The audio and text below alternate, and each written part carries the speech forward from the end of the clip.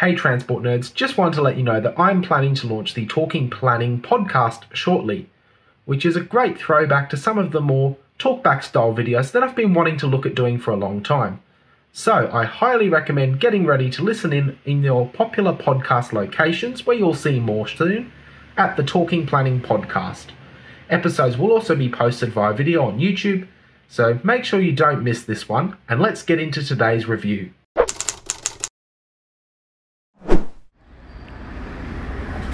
Double the decks, double the fun.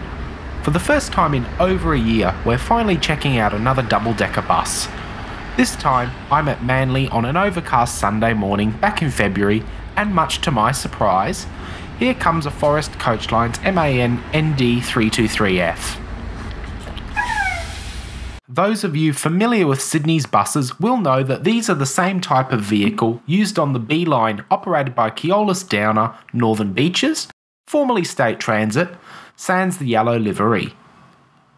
Let's start off with the experience from the bottom deck. Like most double-deckers, there are certainly height constraints with the roof. I don't think my head quite touched the ceiling from memory, but it really wasn't far off. Fortunately, the glass area downstairs is quite decent, and the lighting means it doesn't feel too dark. Looking around a little more, it becomes clearer who manufactured this body, and that is of course Gemilang, who also built many of the Transit Systems Scania K310UBs, Mercedes 0500 LEs, and perhaps most importantly, the new BYD electric buses. The double-deck MANs with the same Gemilang body are also popular over in Singapore, and I caught a few of them back in 2019. I quite like the Gemilang body design, and I think it looks even better with an extra deck on top. Sure, the interior is pretty no frills, with large window frames, bucket seats, and small bus stopping lights, but it's still fairly comfortable.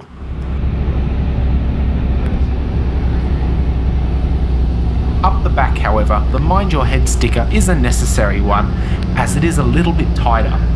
But realistically, if you're travelling on a double-decker, you actually want to be on the top deck, so let's head up there.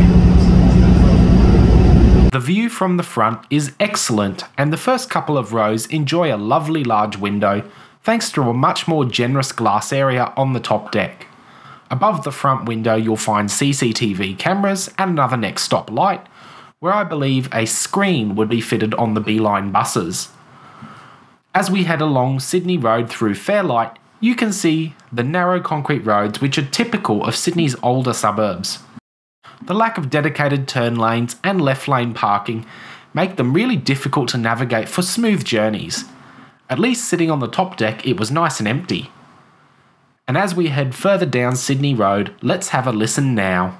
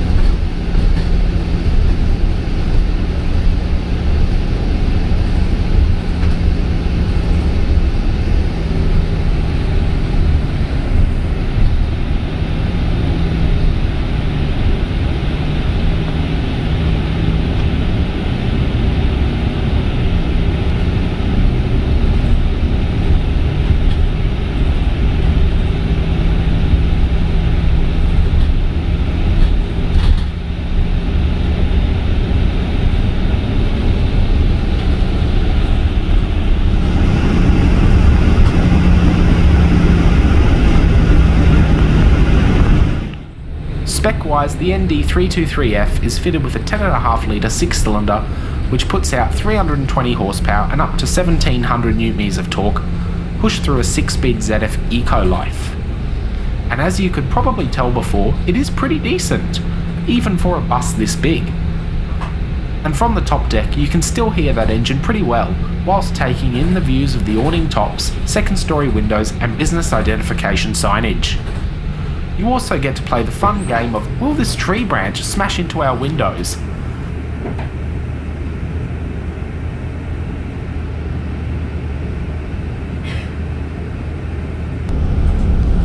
Fortunately, as we pass by the hop, skip and jump shuttle, the answer is no, as all of the glass is indeed intact.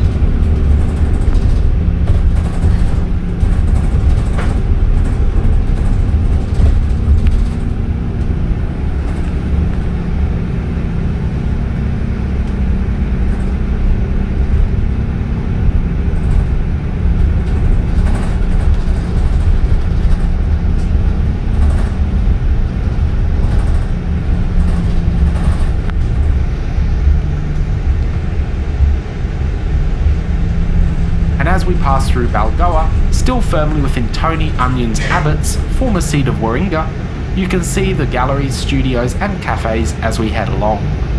And of course, you can see the simple yet practical stop bells that Gemilang chose to fit to these buses.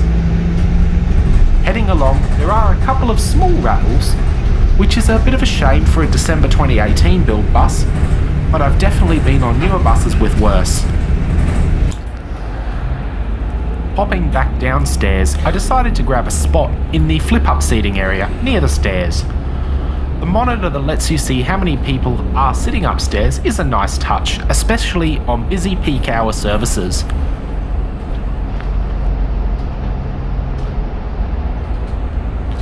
The flip-up seating is also pretty generous, with 4-seat spacing allowing for larger scooters and wheelchairs to fit in. Not always a given on double-deckers.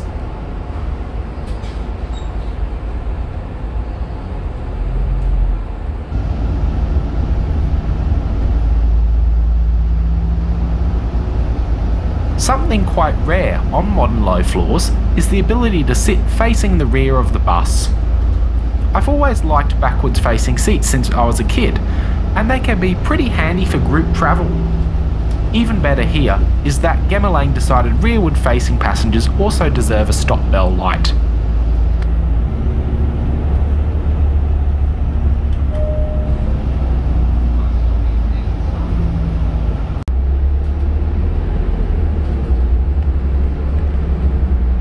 Changing seats once again, it's time to get ready to jump off the bus, so I've aligned myself perfectly for pole position to make a quick exit.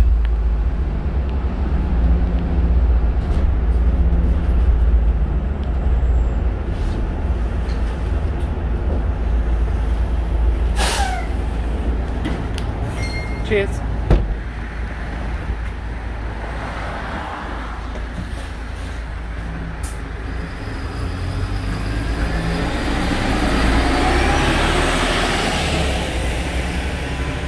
Thanks for joining me, and I will see you again soon.